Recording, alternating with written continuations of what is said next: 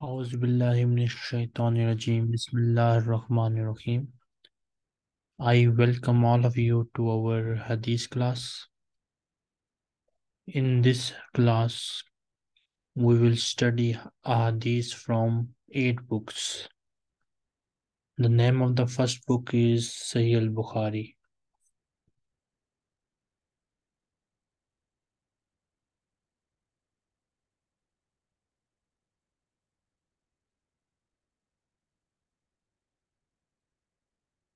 In Islam, after Holy Quran, the book of most importance is Sahih al-Bukhari. So we will study that book in this class as well, inshallah. Then we will study Sahih al-Muslim as well. So after Sahih Bukhari, the most authentic book in Islam is Sahih al-Muslim.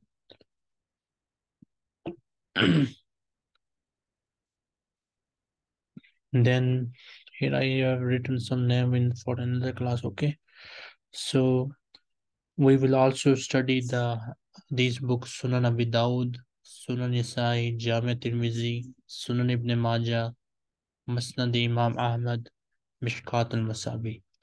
These are total 8 books that we are going to study in this course. Now the what is the main aim of this course or this class?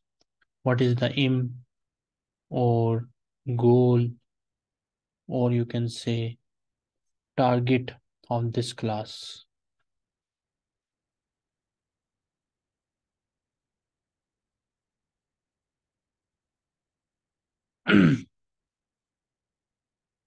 In Islam, if you know that our Islam is completely in Quran and Hadith. So today, Alhamdulillah, most of the Muslims study Quran. If they don't study Quran in daily days, normal days, then they study in Ramzan as well. But the Muslim lag behind in Hadith reading. Most of them even don't know the name of the Hadith books. So in this class, the main goal of this class is that we want you to get back to the knowledge of Hadith. So here we will study Hadith, then we will write short questions and answers for every Hadith that we will study in this class. Now these short questions and answers will be related to your daily life. For example, whatever situation you will face in your daily life, you will have its answer from Hadith. So the main purpose of this class is that whenever you face any situation in your daily life, you know what to do from the ahadith. And Islam also asks you to do everything in the light of Quran and Hadith. So we Muslim, instead of using our own thinking, our own thoughts, we take help from Quran and Hadith to make our decisions. And we will not give any lengthy long sermons in this class. We will keep everything short, simple, and precise, inshallah. No lengthy sermons. What do you need for this class? You need a notebook and, of course, a pen to write things. You can also write question and answer on your devices like laptop, mobile, whatever you prefer. You will write these questions and answers, and in the next class, I will ask you the answers of these questions. So make sure whatever we study in this class, you write it so that it stays in your mind. Otherwise, you will forget it before the next class. And our class days are Monday and Tuesday. Time will be same inshallah. Sometime we will have to adjust the time according to the prayer of Isha Salah prayer, as you know, prayer timing changes. So we will adjust the time according to that, but days will remain same inshallah, Monday and Tuesday. Now, if any of you has any question regarding the class, they can ask me. Then we will begin our class inshallah.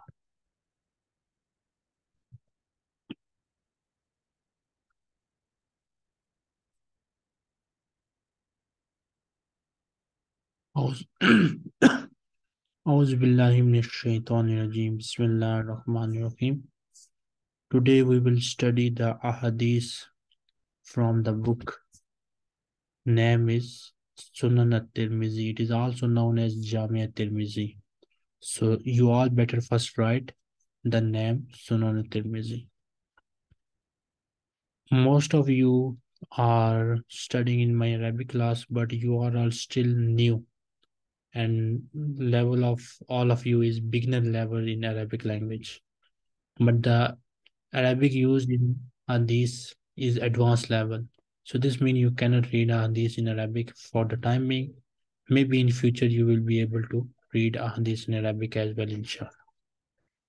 So for now on, we will study Hadith in English language so that it becomes easy for you. First student we have is Anusha Akhtar,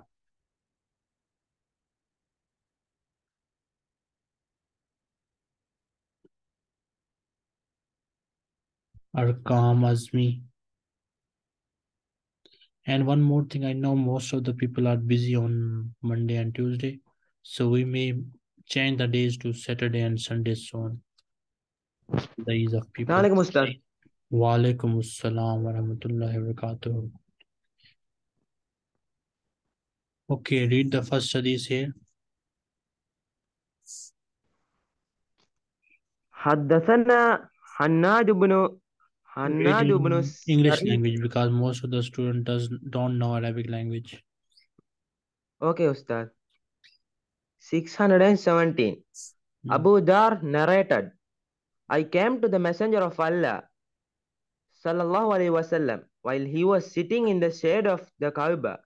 He said, he saw me approaching, and he said, they are lost on the day of judgment.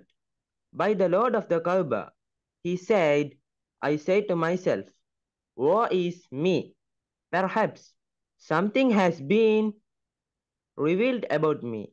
He said, so I said, who are they? And may my father and mother be ransomed for you. So the Messenger of Allah said, they are those who have much, except for who says like this, and this, and this, and motioned with his hand to his front, and to his right, and to his left.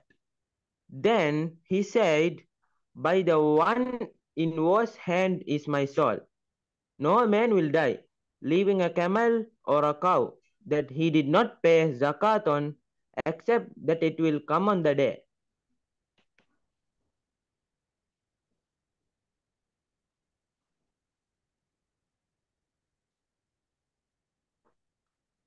Okay, Ustad, there's some. shall I want to read 619 also? No, actually, there's some issue with this PDF, so that next page is missing here. But okay, I will write the question for you all. Okay, Ustad. So now we need to write the question regarding this hadith. So here the first thing which is mentioned here,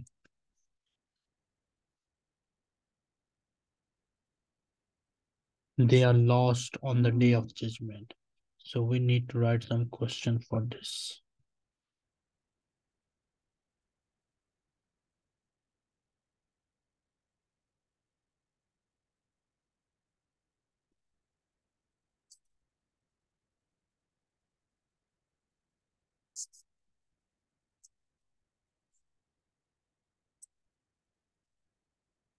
So the first question that we will write here,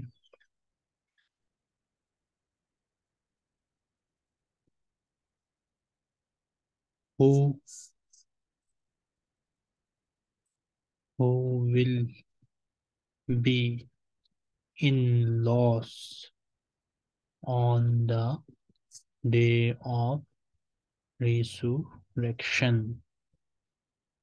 So who will be in loss on the day of resurrection?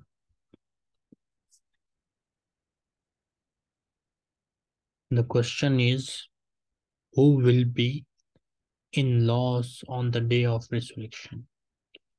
In the answer, you will write, according to the Hadith 617 of Jamia Tirmidhi,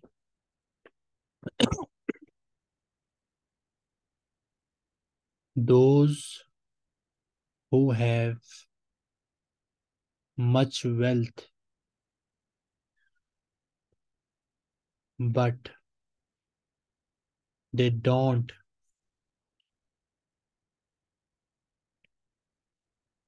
give charities, they will be in loss.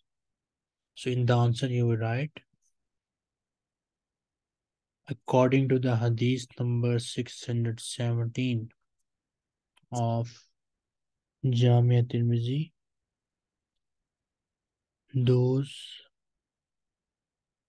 who have much wealth but they don't give any charity from it, they will be in loss.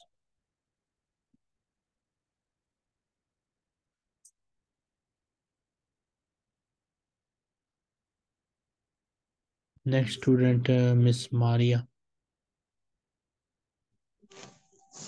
Assalamu alaikum warahmatullahi Walaikum wabarakatuh. assalam. So tell me, who will be in loss on the day of resurrection? Sir, first time join. I have no idea. I just told you the answer. Didn't you write any answer?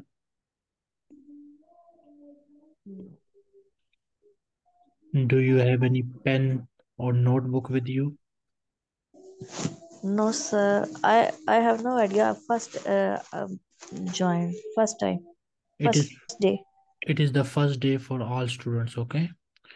So next time kindly bring a notebook as well, okay? Today is Yes, sir. our Inshallah. first class. Okay, next student, Sabina Haq. Did you write the answer? Yes, sir. So, yes, according to the Hadith uh, 617, Jamiatul Tirmizi, those who have much wealth but they don't give any charity from it, they will be in loss. Okay.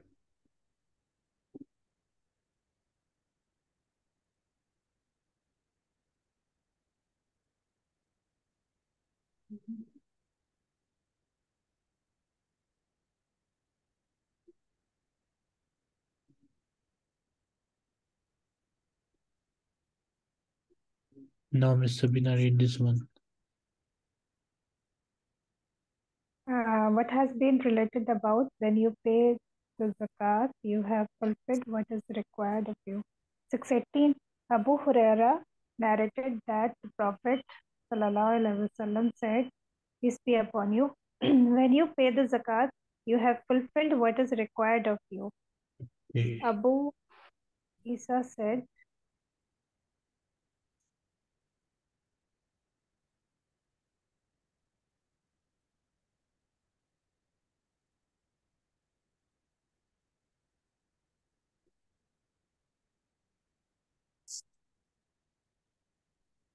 What is necessary? What is necessary? The second question that you write here.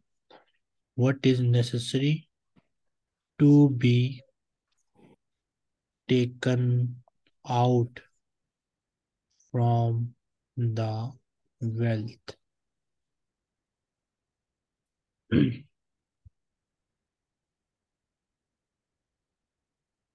The second question that you write here, what is necessary to be taken out from the from our wealth?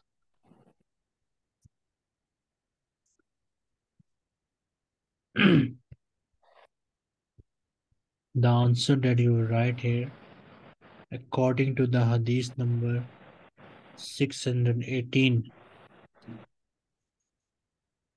we must pay zakah. According to the Hadith number 618, we must pay zakah.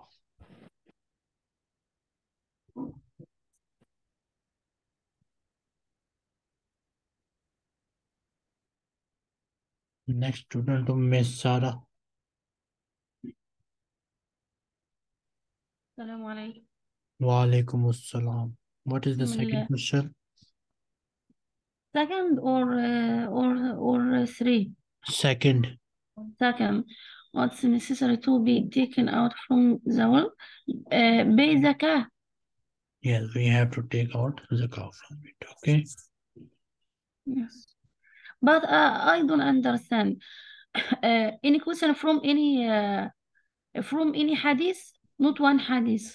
That's right? Yeah, this question is from Hadith number 618.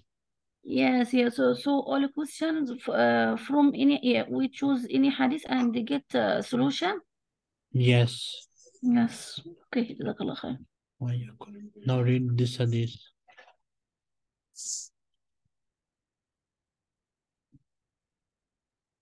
Miss Sarah.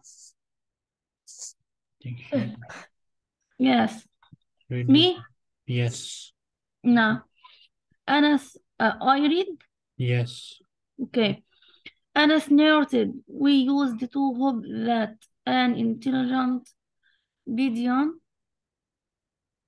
would show up to question the Prophet ﷺ while we were with him.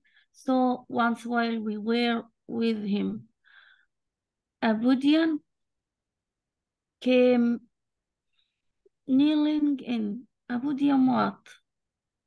Arabi. Arabi? Naam. In Arabic what? Al-A'rabi? Bedouin in English, Arabi in Arabic. Al-A'rabi. Al-A'rabi in English, Budian, yes, yes. I must carry on reading? Front of the Prophet ﷺ. Here, read from me. Should I reading? Yes. Yes.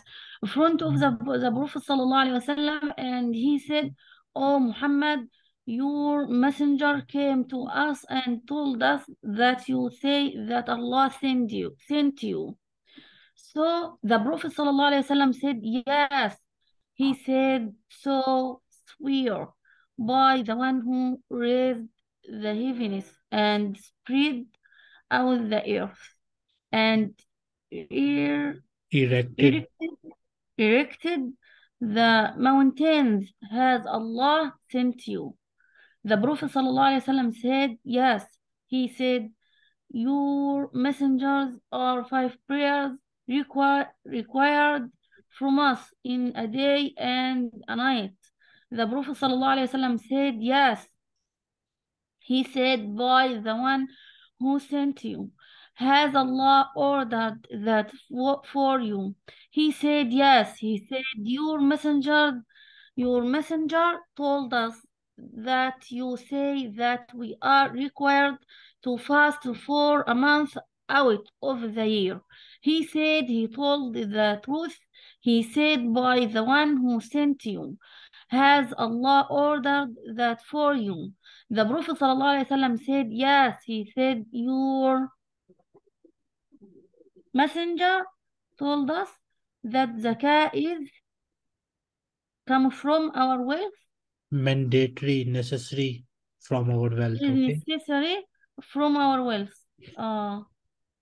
The Prophet ﷺ said, he told the truth. He said, by the one who sent you, has Allah ordered you that?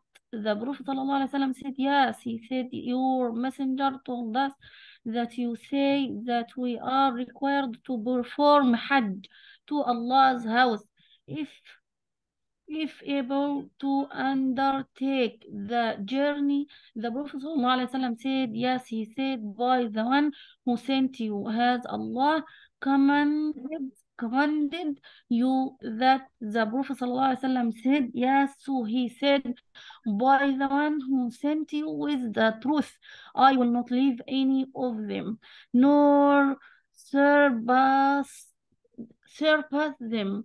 Then he got up quickly, leaving the Prophet sallallahu alaihi wasallam. If the Bedouin told truth, Said if the Bedouin told the truth, then he will enter paradise. paradise. Okay, good.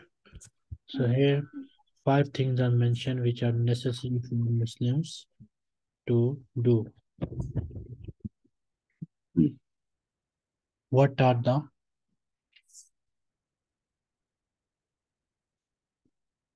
5 necessary things for Muslims? What are the 5 necessary things for Muslim? The question is, what are the 5 necessary things for Muslim? According to the Hadith 619, the 5 pillars: Tawheed, Salah,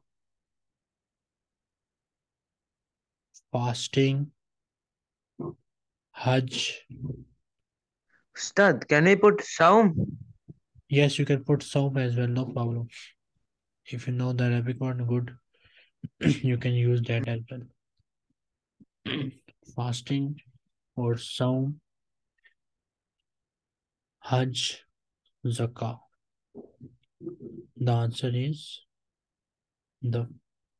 according to the Hadith 619, the 5 necessary things are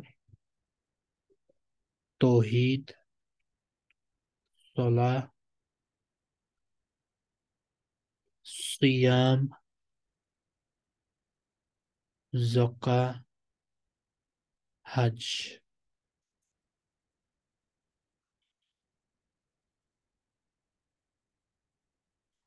Anusha Akhtar. Assalamu alaikum. Wa alaikum assalam. So tell me, what are the 5 necessary things for Muslims? According to Hadith number 619, it is Tawheed, Salah, fasting, Hajj, and Zakah. Okay.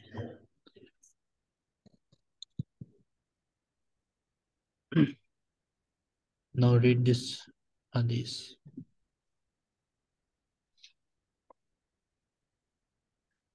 What has been related about the zakat on gold and silver? Ali narrated that the Messenger of Allah ﷺ said, I have exempted the charity on horses and slaves. So bring charity for silver, 1 dirham for every 40 dirham. There is nothing for me to collect on 190 dirham. So when it reaches 200, then 5 dirham of it are due. Here general quantity for zakah is mentioned. So we will write this.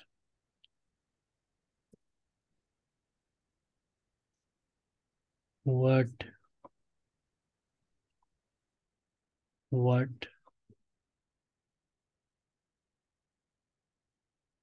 is the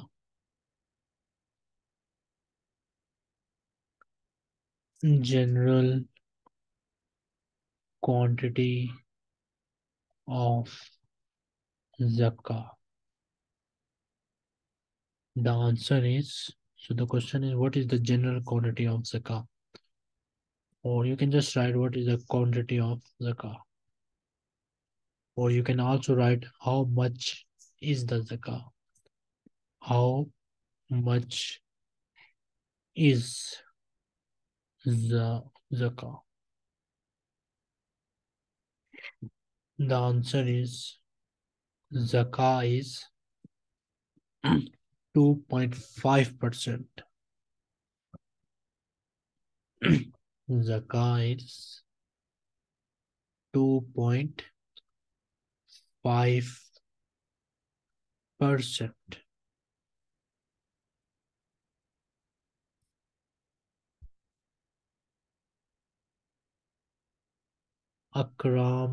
Arkam Azmi. What is the general quantity of zakah? Yes. Zakah is 2.5%. Yes, 2.5%.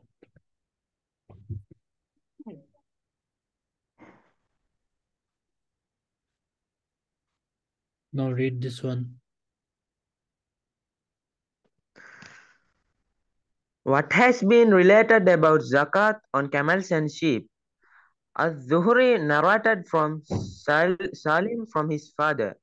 The Messenger of Allah sallallahu alaihi wasallam had a letter written about charity, but he had not dispatched it to his governors until he died. He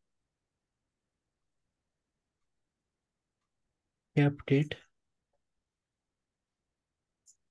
he kept it with him along with his word. When he died, Abu Bakr implemented it until he died, as did Umar until he died. And it was a sheep is due on 5 camels, 2 sheep on 10, 3 sheep on 15, 4 sheep for 20, a bint makhad on 25 to 35. When it is more than that, then a bint labun is due till the number of camels reaches 45. When it is more than that, then a hikkah until 60. When it is more than that, then a jaddah until 75. When it is more than that, then 2 bint labun until 90. When it is more than that, then 2 hikkah until 120. When it is more than 120, then a hikkah on every 50 and a bint labun on every 40 per sheep. 1 sheep is due for We every can't hear you now. Why is that? Do you hear us? I think. Yes. Okay, continue reading.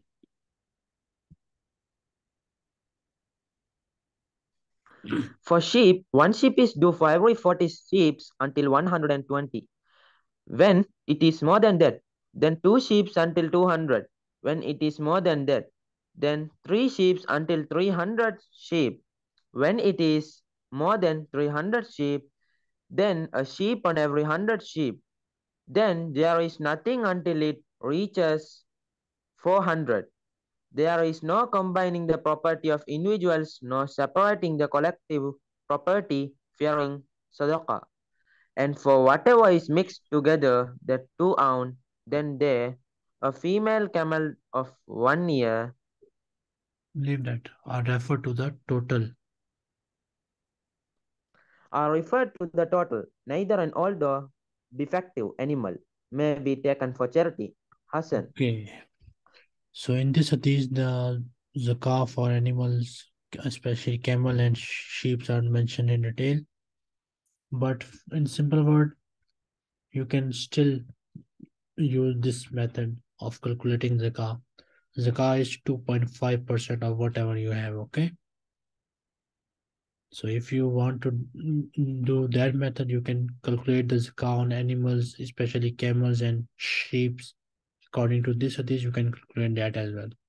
Here the results of different quantities of animals is mentioned, so you can use these results for zakah, or you can calculate it yourself using the 2.5% of whatever you have. Okay, so these are the questions that we studied today. If anybody has any question, they can ask me. We will continue next time, inshallah. So I have a question about zakah.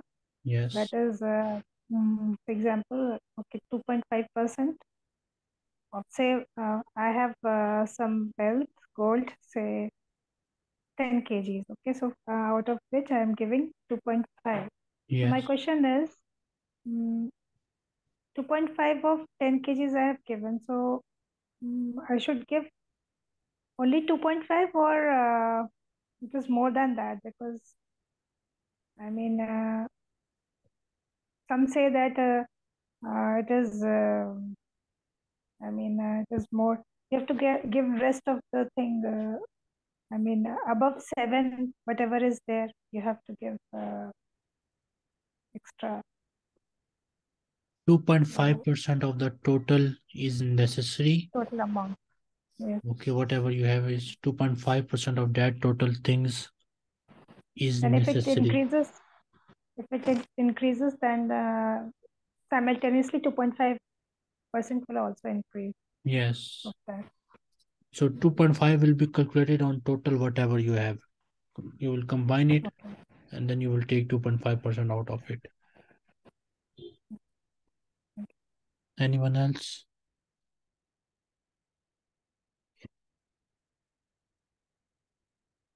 Okay, one thing I want to ask all of you, often people are busy on Monday and Tuesday. Shall we change the days to Saturday and Sunday? What is your suggestion? So Saturday and Sunday we are busy actually. Those are holidays for our children Okay. and our husbands. So we are usually busy with them. What about other ladies?